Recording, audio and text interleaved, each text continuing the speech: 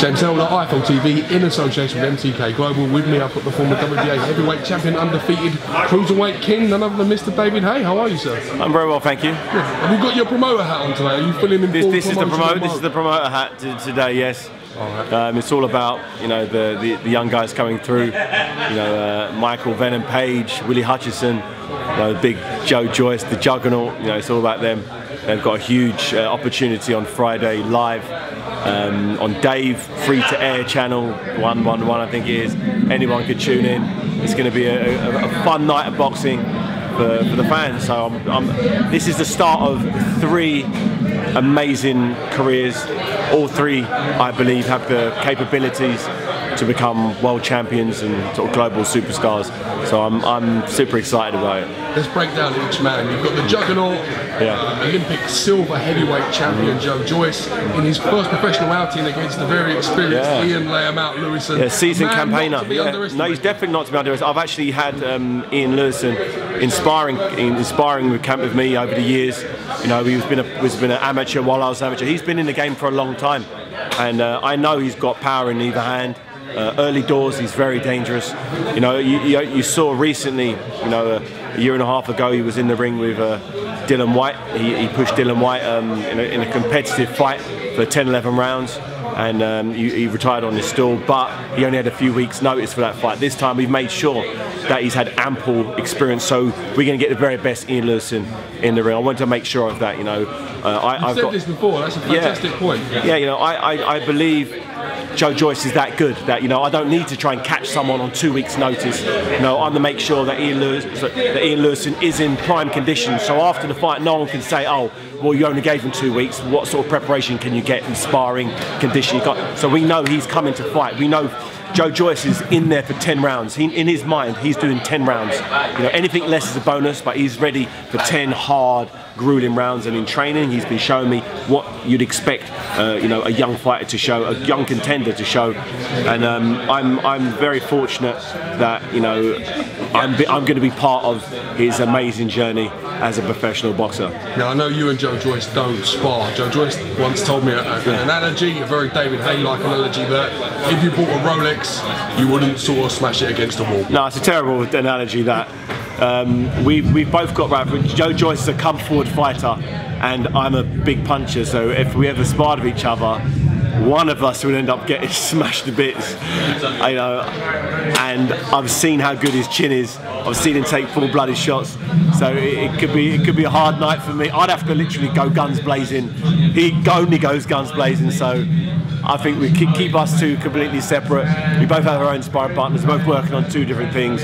So I think, you know, as his promoter, we keep it a little separate in the ring, because it would get very, very tasty in there, and we want to save all the fight and the graft for the ring. We saw Joe Joyce today. He's very supple, very flexible for heavyweight. The capoeira moves that he does today, the press was so pleased with it. Yeah. How do you think your Achilles would hold up? I couldn't do that. I couldn't do that for starters. He's more flexible than I am. You know, he can basically do the splits. He can do backflips. He does his capoeira. So for a big guy, he's very, very nimble. People don't realise that with his style that he showed as an amateur, you didn't quite get to see the sort of the dexterity of his movements. But working with Ismael Salas, he's really somehow brought that out in him. So he's an athletic guy, and you'll be seeing that in his performances. I don't believe, looking at his amateur pedigree, you saw the very best of what he could do. But now, Friday night, live on Dave, come down to the Indigo Arena, check it out. It's going to be, you know, the start of the next heavyweight champion. You know, who would have wanted to be there at my first pro fight, or Anthony Joshua's first fight, or Lennox Lewis's first fight? This is the opportunity for people to be there at the start. Don't jump on the bandwagon after he's knocked out Ian Lewison. Be there for this fight to say you was there when this guy's career, when Joe Joyce, the Juggernaut, had his first fight. And believe me, I'm so confident in his ability. I need to hurry up and end my career before his one start. I'm coming to the end. He's just starting. I need to quickly achieve what I need to achieve before he comes, because he's hot on my tail already, and he hasn't even had one fight yet. We'll come on to your achievements in your career. I want to talk a little bit about Willie Hutchinson. He is so exciting. I mean, you only got to look at what his amateur accolades and success was. He's such a talent. How fast do you expect him to develop at 18? He's very developed already. You know, he's just turned 19. Young, enthusiastic, bags of heart, bags of talent. He has every ingredient one requires to be a champion. He has everything you need, and for me, that's the most important thing. He wants to come. He wants to learn. Every day he's improving. You know, he looks great in sparring. I watched him spar, I think 2 days ago. It was the most explosive 4 rounds. He set a pace in the first round. He was sparring with a very good European level fighter, and he started the spar. I knew he was only doing 4 rounds. He set the pace of the first round. I was like, that's a real unrealistic. Even for a 4-round spar, that's a heavy pace. And he just kept it going. And he can really dig in and really push. And the punch variety is slipping, his movement. He's going to be, you know, he's going to be very, very special. But he's only 19, so there's no reason for us to quickly fast track him. You know, very different with Joe Joyce, who's 32. You know, he needs to be fast tracked. He wants to be fast tracked, and he's going to be fast tracked. You know, Willie Hutchison, we can take our time with him. We can allow his talent to sort of flourish as and when it decides to. But keep an eye on this kid. You're going to see something very special. You know, every time I see him in sparring, it's like, whoa, like you're taken aback. You think you'd think this guy's had 20, 25 professional fights, but he hasn't. He's just had a lot of international amateur fights. Speaking of someone that's certainly not lacking confidence, and it seems as if he's had 25 fights already. He's MVP, Michael Venom Page. Now, talk to me about MVP. What did you see in him that makes you believe he can make that crossover transition from MMA to boxing? I've been going down to London Shoot Fighters, his mixed martial arts gym, for many years now, watching him spar, watching him do his boxing, and he's the most awkward guy. He kind of reminds me a bit of sort of Errol Graham. He's got this kind of awkward sort of half Nassim Hamed, half Errol Graham, where you just can't hit him. He's just got, or sort of Pernell Whitaker. He turns southpaw, he turns orthodox, changes the range, changes the distance. He does some crazy things in a boxing ring which I can't physically do, and I've never seen anyone. He does these punches that I've never seen anyone throw before.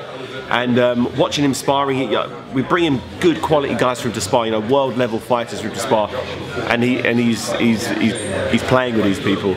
So he's one of these freaky people who have just got it. He's a natural combatant. You know, he was 10-time kickboxing champion. You know, 12-0 in the octagon. You know, he headlined a fight at the O2 Arena when he fought Cyborg. I was there live watching that. He finished that fight. Before the fight, he said to me exactly what was going to happen. He said, "I'm going to hit this guy with a knee and knock him out." And I was like, "Okay, fair enough." He did the public workout. He just did one knee in the public workout. Come the fight, Cyborg, very accomplished fighter, very tough, grueling. Knocks him out with one knee. Not only knocks him out, caves his head in. He literally needed like things like 25 plates inside his skull because he caved. Watch it, Cyborg and MVP. Go on YouTube, check that. He can do that type of thing in boxing. How will he work when he can't throw the knees? He can't throw the elbow. You'll see, he somehow manages to throw the most awkward punches, and they're solid and hard. I've never seen anything like it, and this is what excites me about him. He's so unorthodox. You know, you've got to tear up anyone who fights him has to tear up the boxing rule book, because although he's punching his fist, the shots are coming from crazy angles, and you need to watch this guy. But the thing that I'm happy about, you know, Dave TV, you know, it's available to everyone. It's free to air, and everybody, you know, can watch it. Anyone with a television set can watch it. And for me, that was really good to get these guys' careers going and make it available to the masses.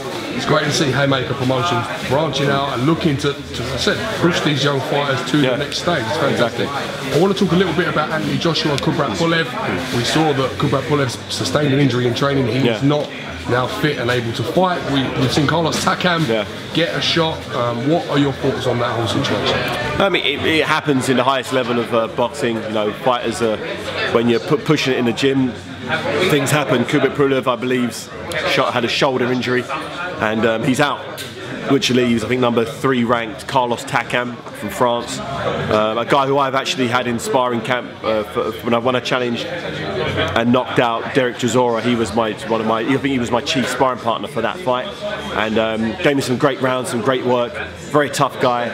He pushed Joseph Parker the distance. You know, lost on a decision there. Got knocked out against Povetkin in Russia. So when he steps up, you know, he's lost. But you know, he's a tough guy. You can't can't envisage him beating Anthony Joshua, and the fact that he got knocked out against Alexander Povetkin doesn't really bode well for him. And he had ample notice for the Povetkin fight, so he was in great condition for the Povetkin and gave a gallant effort, but that effort wasn't good enough, and he was knocked unconscious in that fight. And you couldn't really give him too much of a chance against Anthony Joshua. Anthony Joshua's on too much form of late, coming off the Klitschko fight. You know, you wouldn't expect Carlos Takam to hear the final bell on 2 weeks' notice. As an elite level heavyweight, would you accept a fight on 2 weeks' notice? I wouldn't. No. You know, I would never get. I wouldn't get in the ring at this stage in my career on 2 weeks' notice, for sure. No. Do you respect Takam for having? No, you have to. What you have to remember with Carlos Takam, he's had 2 challenges. He challenged Povetkin. He was knocked out. He went over to New Zealand to challenge Joseph Parker. He failed. He got a couple $100,000 for those efforts. You know, when's he going to ever earn any more than 100,000, 200,000 euros, dollars? Career high payday? He's going to get probably maybe $2-3 million for this fight. £1 million, euros. If he gets $1 million, he can then, you know, that changes his life. So going into a fight underprepared, but by doing so you can secure your family's future for the rest of your life. He's gonna take the fight. He's gonna take the fight. Most heavyweights, you know, whose career are not secured would take the fight because it's a life-changing experience, a life-changing payday, and most boxers just want to earn enough money so they secure their family's future. This is his opportunity. Unfortunately, he's only got 2 weeks left. I hope he's one of those fighters who don't, you know, get fat between fights and just blow up. I hope he's you know, when he was here, he came in, he was in great shape for me. You know, he could do, you know, 5-6 rounds at a good pace, and you know, he had a good engine. So hopefully, you know, he can at least ask some questions potentially to Anthony Joshua. He's going to need to get close. He's a type of fighter who likes to fight close. He's got I think he's about 5'11", maybe 6 foot at tops, but he's very solid, very strong, got a decent chin. And you know, if he can get close to Joshua and rough him up, may be able to ask him some questions early doors. But once Joshua gets his range, I think there's only one winner. See Joshua putting him to sleep? Do you see an early night for Joshua? Well, Povetkin put him to sleep, and I wouldn't say Povetkin punches any harder than Anthony Joshua. So I'd say, and when he did knock Carlos Takam out, when Povetkin did knock him out, Carlos Takam was in his perfect condition. He turned up in great shape, set a good pace, and really went to town, throws lots and lots of punches. He doesn't have a big punch, but he has consistency in the volume of punches that he throws. So let's hope that he can make it competitive. But you know, I'm not going to really hold my breath for that. Let's talk about your fight coming up with arch nemesis Tony Bellew. I know how much it hurt you to suffer defeat first time to Tony Bellew, and I know any defeat hurts. Every single defeat I've had has hurt. In particular, must have been a deep wound for you. All losses for me hurt. You know, I hate losing. I hate losing anything. I hate losing at table tennis, let alone boxing, something that I believe I'm the best at. Redemption, a chance for you to prove that you are better than Tony Bellew. It's not even so much to prove that I'm better than Tony Bellew. It's a chance for me to prove that I am who I believe I am, and I believe I'm the best in the world. How would somebody who's the best in the world deal with Tony Bellew? That's the question. I believe they don't allow him to go the distance, and that's my sole mission, is to go out there and show what I can do. You know, I believe I underperformed. I believe he overperformed last time. He boxed great. You have to give the guy credit. He did exactly what he said he was going to do, and he won the fight. He was victorious.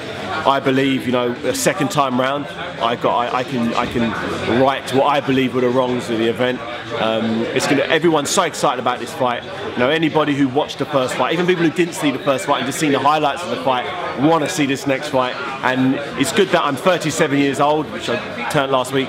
37 years old. Thanks a lot. 37 years old now. And you know, I'm still in these fights that really capture the public's imagination. You know, tickets sold out straight away. You know, it's going to do great numbers. You know, and it's a fight that everyone gets excited. I'm excited. I'm sure him and his team are excited. It's one of those grudge matches that, you know, people are going to be talking about for years to come. if you've got aspirations to challenge WBC champion John A. Wilder, IBF and WBA champion Anthony Joshua, must you be clinical in your performance against Tony Bellew? No doubt about it. If anybody's going to take me seriously, I need to look $1 million on December 17th. If I don't, if I struggle on points, if I get knocked down a couple of times, if my shoulder pops out, my leg snaps, no one's genuinely going to take me seriously. A lot of people don't take me seriously now. After the strength of the last effort, they're like, nah, mate, your best days were behind you. What are you doing carrying on in the ring? I believe I've still got it. I'm doing things in training that I haven't been able to do for years. But I believe everything happens for a reason, and hopefully on December 17th, everybody will see what I believe, and we're going to get ourselves a fantastic, entertaining night of boxing. It'll be an early Christmas treat for everybody. Sunday, 17th of December. It's going to be on Sky Box Office. It's going to be a really, really great occasion. Before we end, I just want to ask you a couple of honest questions. Do you dislike Tony Bellew? In what sense? He's not I don't send him Christmas cards or. He's not my type of guy. Whenever I've listened to his interviews or he's not my type, and I'm sure I'm not his type of guy. He said it pretty clearly. We're just different type of people. We both look at the world in different ways, and in any aspect of life, I'd kind of veer away from his personality, and probably vice versa. So when I don't like him, I want to beat him. Plain and simple. But then again, if I was fighting my best mate, I'd still want to beat him. Boxing's about winning. It's about looking good winning. And in the past, maybe I focused too much on how I felt about him, which had a negative effect on my performance. So this time round, all of that, I'm like, forget that. All I need to focus on is myself. All I need to focus on is making sure that the David Haye who walks to the ring on December 17th is optimal, is healthy, fit, fast, athletic, no injuries, no drama, no complications in my life, I need to forget about I just need to make sure that I'm optimal. And my coach Ismail Salas, my whole team are doing everything to make sure that I'm stress-free, walk into the ring, as the best version of myself can be at the tender age, the seasoned age of 37. Quick point from Dave Caldwell. He said, how you finding handling a smaller coach after the stick you gave him for holding the pads for Bellew in the build-up? Well, I've got him these big platform boots. I've got him these Christian. I've actually got them here. Wait a minute. I've actually got these. Wow. I've actually got these custom Christian Louboutin. We worked with Christian Louboutin to make sure that he's up. He's about. This gets him about 7, 8 inches higher than he would ordinarily be. Okay, so these are generally worn by Ismail Salas. These are his shoes that he wears when I hit the pads of him. So I'm punching at. These are designed specifically for me to punch at Tony Bellew's head level, and likewise they're the same as Ian Lewison for Joe Joyce to hit the pads. So if I fight someone taller, these will have to be even longer.